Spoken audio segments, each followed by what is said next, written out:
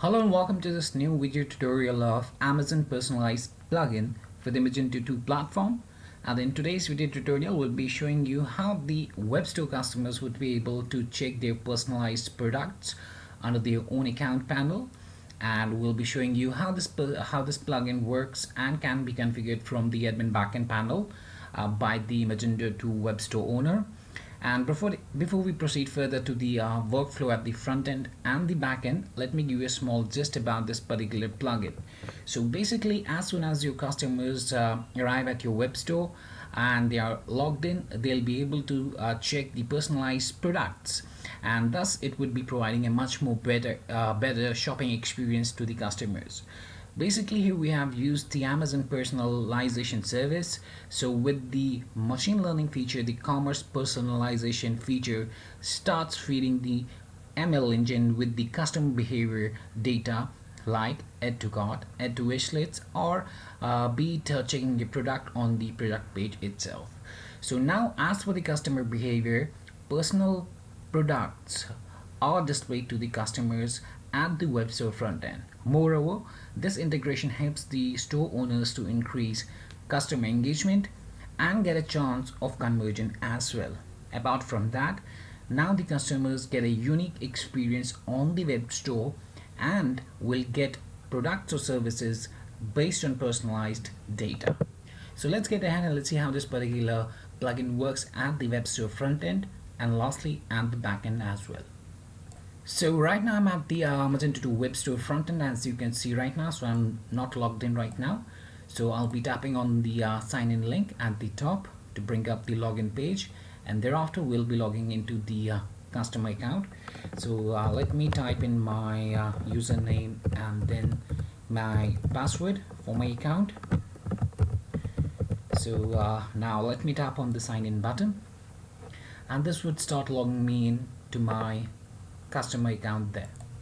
So right now we can see that I'm logged into my customer account. As soon as I've logged into my customer account, on the left hand side here you can see the personalized and recommended products for the customer. So now these products, where do they basically come from? So according to the customer's behavior basically, so the ML engine actually checks the different what we say as the behavioral traits of the customers. For example, the product on which the customer is currently checking out the product, or maybe the products that the customer has added into his shopping cart, or maybe it may be like the wish list as well. So according to that, data is being extracted, and as per the customer's behavior, then the personalized products are getting displayed here at the web store front end for the customers to use. So basically it what we say as it provides a much more better experience to the customers, and they'll be able to get products and services basically based on their personal data. So we have seen these examples within the Netflix as well. So as soon as the customers go or log into the account panel, basically they are able to check personalized videos and recommended videos as well, according to the videos that they have already searched, depending on the categories of the videos and some other data as well.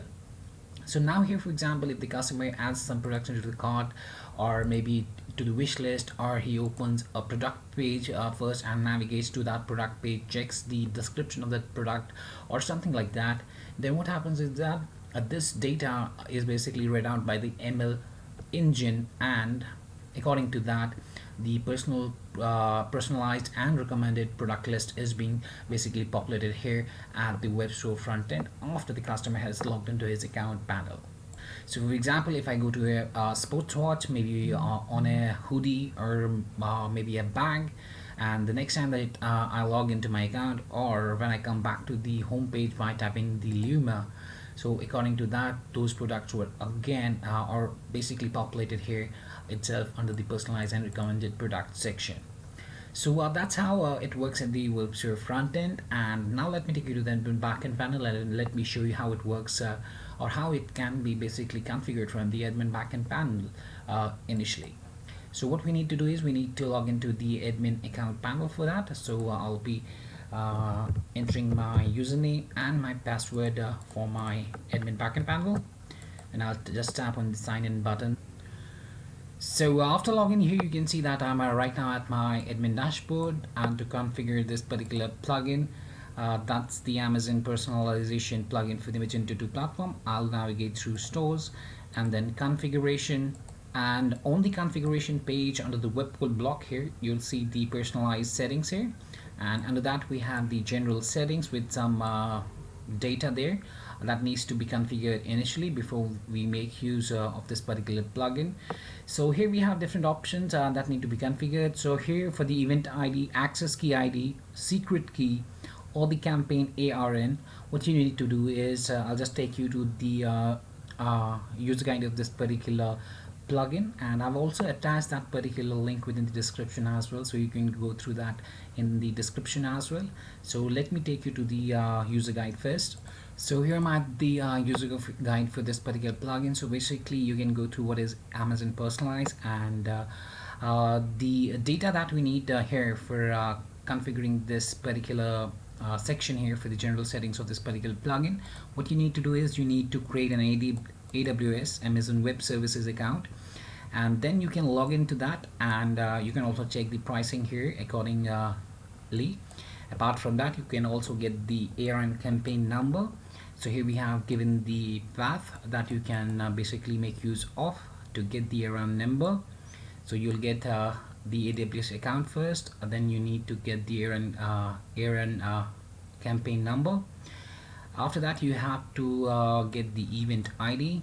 So we have also provided the path for that, and lastly you can get the access key ID and the secret key. So for that, you just need to come to the user guide that I've just added within the description, and there we have it, all the links for the required data.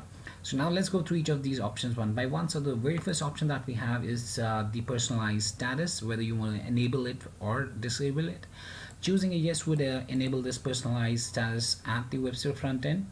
And then you need to enter your campaign ARN number that you'll get after you've registered yourself at the AWS service there.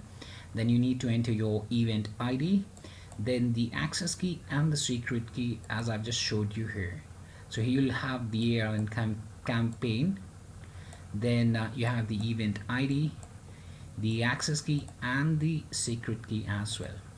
And lastly, you need to choose the region where you're using this particular plugin, or basically for the AWS thing. So under the region, you need to choose your region for the same, and lastly you just need to tap on the save configuration button. So that was much about the Amazon Personalize plugin for the Magento 2 platform. And if you still have any questions or queries regarding this particular plugin, or you have suggestions as well, then you can always get back to us at support@webcool.com, or you may raise a ticket at webcool.uvdesk.com. Thanks for watching this video and have a great day ahead.